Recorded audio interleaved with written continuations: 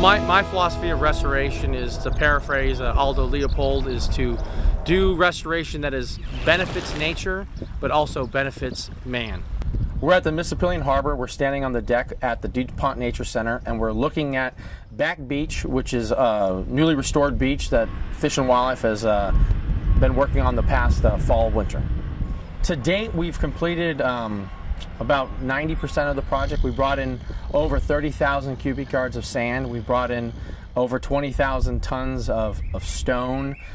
We've restored over 1,700 linear feet of rock wall. We've installed 3 groins to lock in the sand that we've placed and protect it from hurricane storms and nor'easters.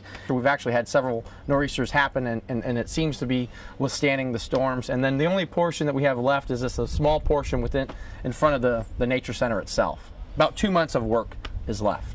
The stone is to protect sand from storms and wave actions, but horseshoe crabs don't breed on stone. So we brought in sand to establish a new beach that is for horseshoe crabs and red knots and other shorebirds. And the horseshoe crabs, basically, they come to this beach, they spawn, and then the horseshoe crab eggs themselves get eaten by various shorebirds, specifically red knot, which is a threatened species. And this beach itself used to be kind of what you see now. We've tried to replicate that, but on the left side of your screen is Back Beach. That's what we call Back Beach, and that was the only habitat that was here. And within Back Beach was the largest concentration of horseshoe crabs spawning within Delaware Bay. And now we've more than tripled the amount of sand that's out here for these wonderful animals. The north terminal groin is what when people come out here, they'll see at the north end of the wall makes a dog leg that goes through a dune and then it abuts a wetland. And that north terminal groin is to protect the beach from nor'easters. So back before we started this project, there was a large breach that happened, and daily there was tides going in and out, and the beach was eroding.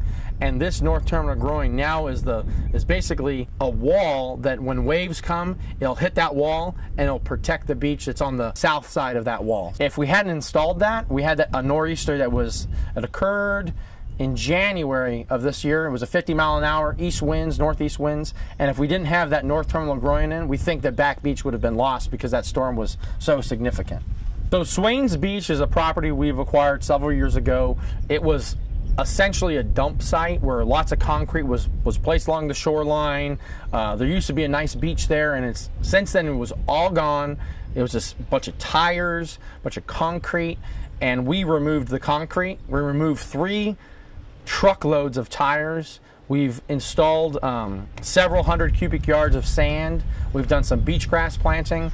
And we're anticipating horseshoe crabs to respond to the newly restored beach, and then also provide habitat for horseshoe crabs, red knots, other shorebirds. So we ended up having to stop our restoration due to time of year restrictions. April 15th, there's a horseshoe crab time of year restriction, and also migratory shorebird time of year restrictions.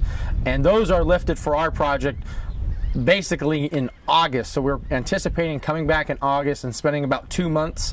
We have 10,000 more yards of sand to place. We have 2 groins to finish, and a small section of the stone wall this has to be capped to elevation 6, which is the Hurricane Sandy level event storm resiliency for this project.